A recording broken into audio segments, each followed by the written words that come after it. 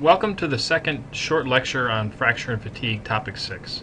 Today we'll be focusing on properties that have to deal with how things break, in particular the important property of toughness, or sometimes known as fracture toughness. Toughness relates to how we design products to avoid failure, called fracture mechanics, which we'll talk about today, and also to fatigue, which is how products fail under cyclic repeated loadings.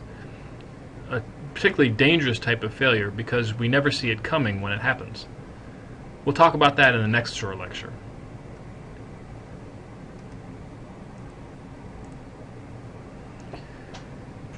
Let's talk about toughness first and understand what it is and what it isn't.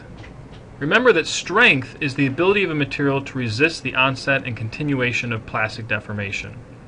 Or another way of saying it is that the strength of a material, which we show here, let me switch to the pen, which is labeled right here, is the stress at which the material goes from experiencing elastic deformation to experiencing plastic deformation.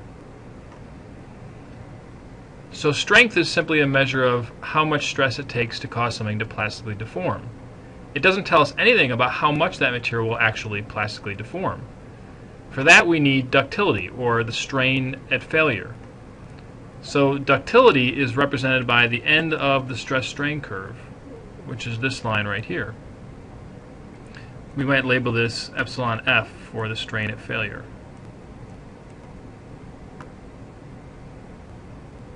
Toughness is the combination of both strength and ductility. In other words, it's the ability of the material to absorb mechanical energy. And it turns out that energy is the area underneath the stress-strain diagram. How can we know that? Well, remember that the equation for work is W equals force times distance, which I could rewrite as force over area, where area is constant, times change in length, or distance traveled, over a constant original length, which is equal to stress times strain.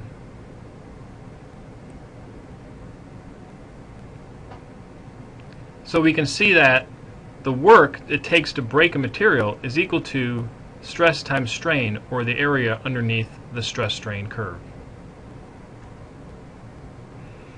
How are strength and toughness related? We should expect that materials that are strong should also be tough, and for the most part that's true. As we increase in yield strength among all the materials, we see that their fracture toughness tends to go up as well. A good example of this is medium carbon steel.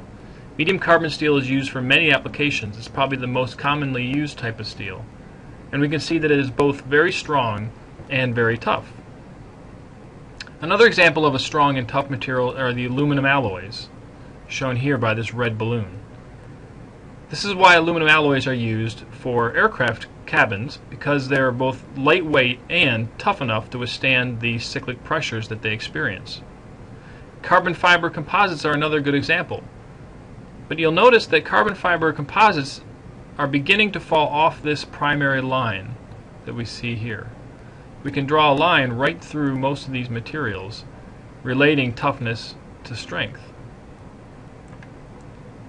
The carbon fiber begins to fall off that line, and the reason is that carbon fiber materials are somewhat brittle and therefore have lower toughness. The area under their stress-strain curve is not as high as you would think, given their strength. A very good example of this are the ceramic materials, shown here, such as tungsten carbide. These materials are very strong, as evidenced by the fact that they're far to the right on the x-axis, but have very low ductility, sometimes less than 1%, which makes them brittle, and therefore they have small area under the stress-strain curve and therefore a lower toughness.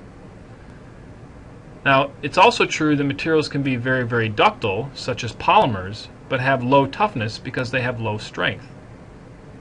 We also see this in the rubbers and in the foams.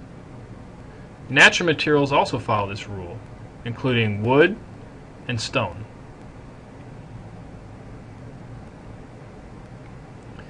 So strong materials must have a high yield strength, but tough materials must be both strong and ductile, and that's the key. And I'll circle it with red just to make it more impressive on you.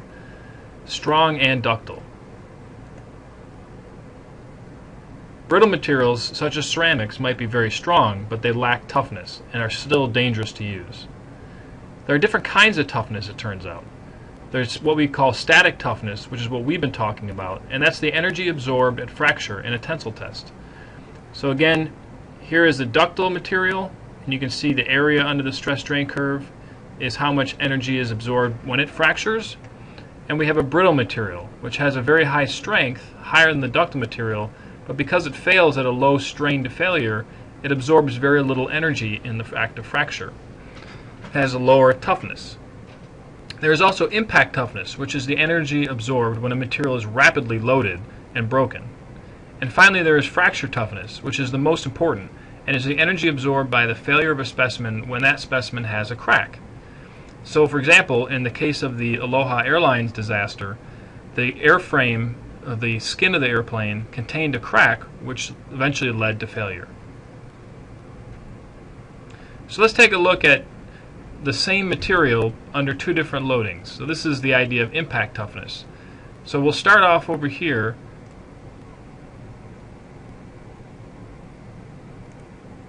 with silly putty in the form of a ball that is simply laid down onto a table. And what you can see is that the silly putty, because it's being loaded fairly slowly, exhibits a very high amount of plastic deformation. Silly putty absorbs a lot of energy when loaded under low strain rate conditions. But if I'm to whack the same ball of silly putty with a hammer at high speeds, and therefore a high strain rate, we see that we get very different behavior. The silly putty ruptures and fails in a brittle way, with the material experiencing very little, if any, plastic deformation. So strain rate is very important. We could demonstrate the same phenomenon by using different temperatures. If I had the silly putty at room temperature, it would behave like the low strain rate material. If I had it at freezing temperatures and I set it on a table and hit it with a hammer, it would fracture.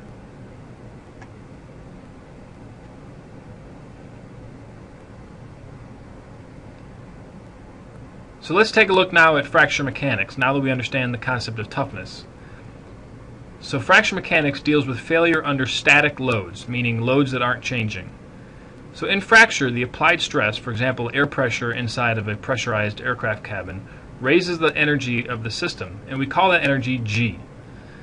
And that energy gets high enough to eventually reach a critical energy called G sub C, or G critical. And that G critical is the energy needed to make a crack grow. So that crack might be a small pinhole, or a crack around a bolt, or maybe a little bit of corrosion that eventually grew into a crack. So G sub C is a material property. It is the material's resistance to that crack being moved. So when G, the energy in the system, equals G sub C, the material property, or what we call toughness, fracture occurs. Well, it turns out that the system energy G is related to the applied stress, the size of the crack, and the elastic modulus of the material. And it's given by this equation. The energy of the system G is equal to the stress squared times pi times the crack size divided by the elastic modulus. I can reorganize this equation to put the system variables on one side and the material properties on the other side. So here I get sigma times the square root of pi a equals the square root of E times G sub C, where I've replaced G with G sub C, the fracture toughness, which is a material property.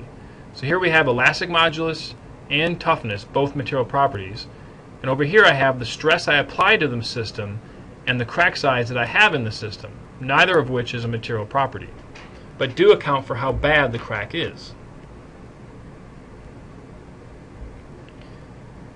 So fracture toughness, or K sub C, is the material property that describes the ability of a material to withstand the presence of a crack when under stress. Or written mathematically, K sub C is proportional to the square root of E times G sub C, the static fracture toughness. So more often than not, we simply think of the fracture toughness K sub C of a material, which has units, if you work it out, of megapascals square root meter, or in English units, KSI square root inch. Well, K sub C can be measured for materials, unlike G sub C. Typical values range from up to 100, or for example 87 for a medium carbon alloyed steel like 4340, used commonly in aircraft, all the way down to 0.75 for soda glass, or the glass that's used in glass bottles. It turns out the glass is very strong, which is why we use it for glass fiber composites, but if you drop glass, it shatters because it has such a low fracture toughness. It can't withstand the presence of a crack. Notice also that polymers like nylon and polymethyl methacrylate have low fracture toughness values as well. They too lack sufficient strength to provide resistance to the motion of a crack. Okay, so now we know that a material has a property called the fracture toughness.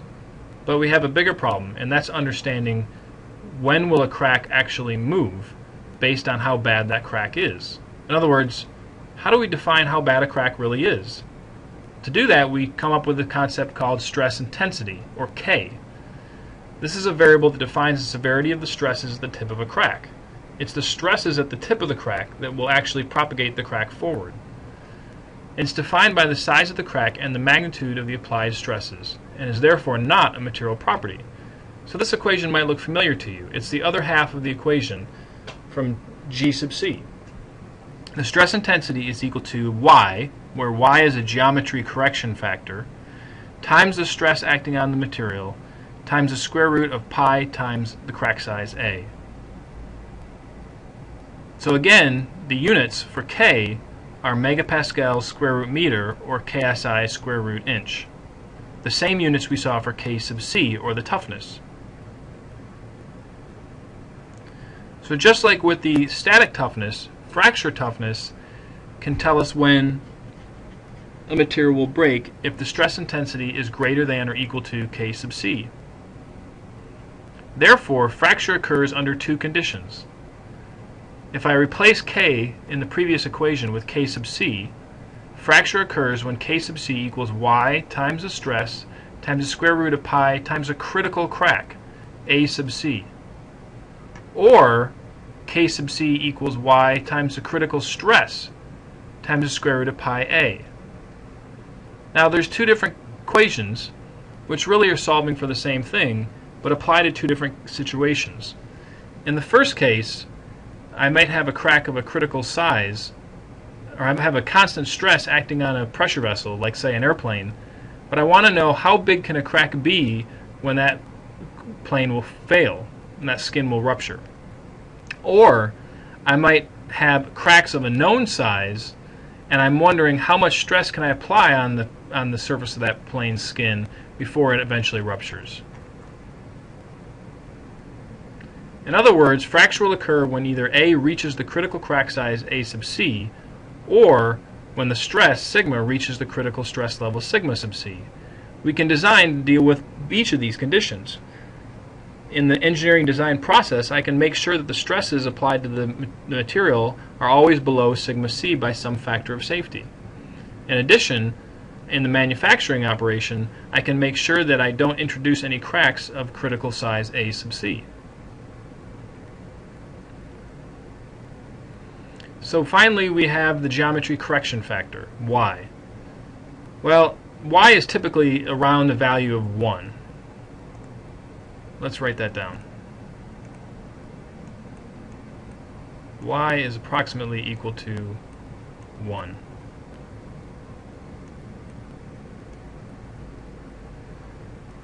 Although it can vary from about 0.8 all the way to 1.25.